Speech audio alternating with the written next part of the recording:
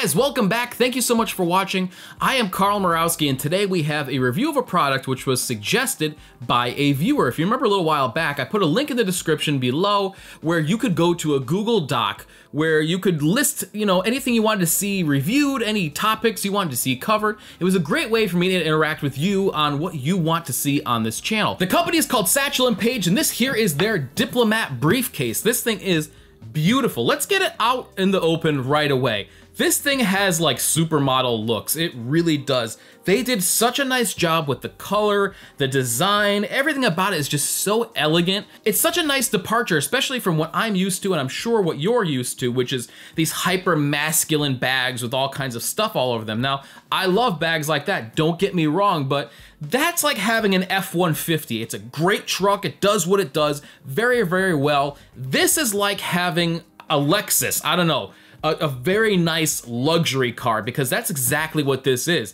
It is luxury in a way that it just oozes out of it. It really is just so nice. Now, let's get the construction out of the way right off the bat so you know what I'm talking about. Now, what we have here is full grain French cowhide, which is then sent to Italy where it is vegetable tanned and finished. It has YKK zippers throughout, it has solid brass hardware, and it uses polyester thread. The dimensions of this are 11.5 inches high, 15 inches wide, and about 4.5 inches deep. The weight completely empty is 3.5 pounds, so while you're holding it and you definitely feel like you have something there, it is by no means burdensome. This is a full zipper design, which means that the zipper actually goes around 3/4 of the bag, and then it opens up like a clamshell. And this is a lot different than your typical messenger bag or briefcase, which has a flap going over it. This is a much more simple, streamlined, and elegant design. The padded laptop sleeve being in the center is important because if you're gonna go and put your laptop into this thing, well, that being right in the middle means that you don't have to worry about these rugged zippers on the outside scratching the finish of your laptop. And if you have something like a MacBook Pro, that's an expensive laptop. You really don't want it to be all scratched every time you're putting it in or taking it out of your briefcase. So having that right in the middle is a really, really good design they really put a lot of thought into. It is also secured by this very, very nice and thick strap, leather strap, which then closes with a little stud closure. Very, very nice, very, very elegant. And of course, there's little compartments around things like, a card case, pens, zippered compartments, so you have a little place for almost anything that you need. And it has, I'm so thankful, a key leash. If you know me, you know I love key leashes for my briefcases. It helps you find your keys without any problems. A couple of the little details that I like are things like this. So this, I believe, is called a lobster claw clasp right here. And it's much different than the typical dog leash clasp. I'm sure you know what I'm talking about. It's sort of shaped like a G and you pull down the center.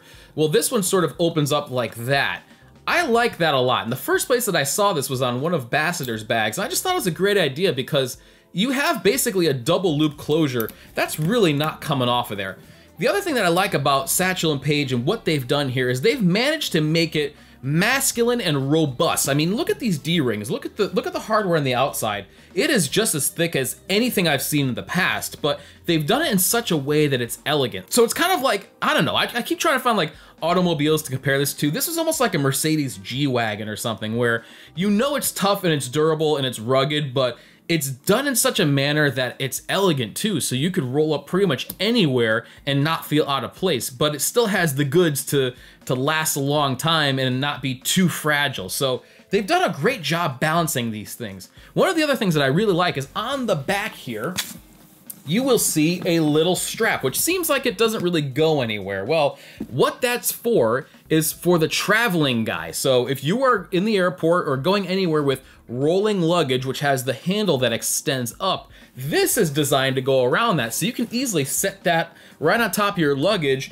and secure it down and not have to worry about it. I mean, like, that's a little design right there that I don't know, it just shows a lot of thought, and I really appreciate that. The nice thing too is, let's say you're somebody who's afraid of flying and you just don't travel very much. Well, you can easily undo this. It's not actually stitched in or anything. You can remove that without any problems. So that's a design element that I really like. Now, one of the things that you don't see much anymore is feet on a briefcase, and this has that. So one of the nice things about having feet on your briefcase is when you set it down, let's say you're on the subway and you have to set your briefcase down to answer your phone or something. Now, If you don't have these, then that whole bottom of your briefcase is just sitting there on the subway floor, and that can be a pretty nasty place to be. Then you take that and you go put it on your desk, and then you eat lunch off your desk. Now, if you're a germaphobe, this has probably already got you screaming and running for the hills. Having those little feet, while it doesn't totally eliminate contact with what you put it on, it certainly minimizes it and just kind of keeps your very nice Italian vegetable tanned leather away from whatever nasty stuff you're putting it on. So that's kind of a neat little detail, something that you don't really see very much, and it doesn't add much as far as weight, but you can tell that they're thinking about this stuff. Now, another detail that I like, and it's sort of hidden, so you have to go looking for it, and I actually emailed Satchel and Page just to make sure that I was correct in my assumption at what I was looking at here. This right here, this is a solid copper rivet. Now, if you don't know a lot about leather construction, I am learning myself as I see all these great products and I experience them and review them and do a lot of research. I'm learning about this stuff myself as well.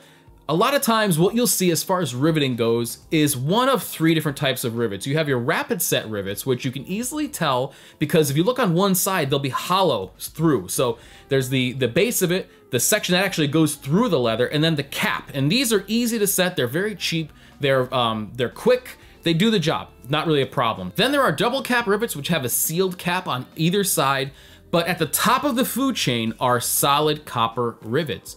What this is a base with a post of solid copper, then a washer is put over the top of that. You cut off the stem of the rivet and then ball peen it over. And what you essentially have is one of the strongest type of rivets that are out there as far as leather work is concerned. And the only way that you can tell is that usually it has sort of a flat top to it. It'll almost look like a small version of a penny. And that's something that you only see with solid copper rivets. And just knowing that they included these in here and they're not in a spot where you can really see them, it gives you a hint to the thought that was put into this bag and what they want it to do. So rather than using something like a rapid set rivet, which would have been much, much cheaper, much easier to put in, so they've opted for some of the strongest rivets available, and it's even bolstered by some more stitching around there. So that gives you an idea of what they want this bag to do, which is they want it to look good, yes, and that'll be the first thing that draws you to it, but when it comes down to what really counts, it has it. Now, the final detail that I want to show you is this right here. So there are straps of leather which go around the entirety of the bag here, and where they attach right here, where they loop around to accommodate this little ring right here, which goes up to the handle, you can see, if you look at it very carefully, they've actually tapered and cut away at a taper on the edge here, their leather, so that this comes up, it goes around, and it doesn't come back and then have to hit like a bump or something like that. It's tapered nicely and it goes back. Now, again, this is probably not something that you would notice unless you're really kind of a geek about this stuff the way I am. It's little things like that that just, they add to the overall look of the bag. And that just gorgeous, unassuming nature about it, and it's just kind of an elegance that you really can't put your finger on why it's there, but you just know it's there. Now, the only thing that I would change about the exterior of this bag is I would like to have a full-length pocket, because sometimes if you go to a meeting and you leave with a bunch of paperwork, it's nice to be able to just sort of throw it into an outside pocket on your briefcase, because that way you don't have to open it up and find a place for it. That would be nice to have. However, really, with their design and the way they've tucked these edges here and the straps and everything like that, I can see why they went with this sort of narrow pocket right here, which is really just big enough probably for your phone. I understand why they did it. However, it's still one of those things that I just wish I had, which was an exterior pocket. Now, that being said, I really don't know how they would incorporate it into this design without looking funny, so that's probably why they left it off. Now, the leather that makes up the bag is 6 ounces. The leather that makes up the strap is 8 ounces. They wanted a bit of a thicker leather, of course, for the strap, because anything that's hanging is gonna take a little bit more strain. And right there on the edge, you can see some more of those beautiful copper rivets, the ones that I love. See, these right here, they take more time because you have to cut them, you have to peen over the edges, and man, they did such a nice job. That's really not easy to do. I've tried setting copper rivets, and I'm horrible at it, so if anybody can do it, I'm impressed. So what is the price for all this Italian vegetable tanned, copper riveted goodness? $425, that's it. That's a really good price for something like this, with all that thought put into it, the beautiful materials, the finishing, the elegant look, and some of these details that I've pointed out to you. I mean, That's a good price anywhere you look. And especially when you look at this, you know, the first thing I think of is like Louis Vuitton or some of those really super high-end designer brands. It has that look about it, but you're not paying that price. So if what you're after is something a little more streamlined, a little bit more elegant, just a little bit more, I don't know, grown up, well, this is definitely the thing that I would suggest. I just think it's beautiful. So that's the Satchel and Page Diplomat, guys. I'd like to thank Max for suggesting this brand. You know, that Google Doc really helps out a lot because there's so many different brands out there doing so many cool things, and it's really hard to keep up on them, even for somebody like me who loves this stuff. And rather than checking sports scores, I'm searching different websites for cool brands like this. So thank you so much for bringing that to my attention. If there's anything else that you would like to see me review in the future or an idea for a video, please feel free to add it to the Google Doc in the description below. And that's all I got for you today, guys. Thank you so much for watching. I really do appreciate it. And I will see you next time.